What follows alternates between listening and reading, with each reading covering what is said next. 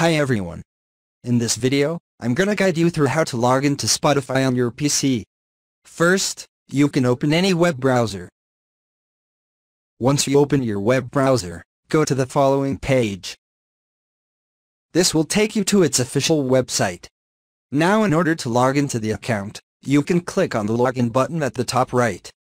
But if you would like to download the application and log in with your application for Spotify, you can click on the download link.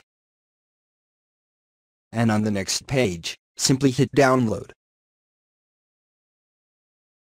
And the download has begun. You can see it at the bottom left. What you'll need to do now is simply click open the file that has been downloaded and wait for it to download to finish.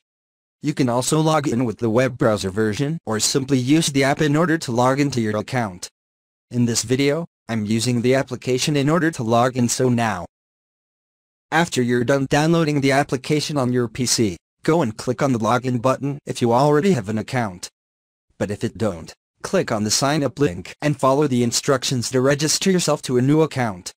Once you click login, go ahead and log into your account by entering your email or your username associated with the account. Head over to the password text box and type in your password for your account. In case you don't remember your password, simply click on reset password link and follow the instructions in order to reset to a new password. If you would like the system to remember, you simply enable the button right next to Remember Me. And finally, click on Login.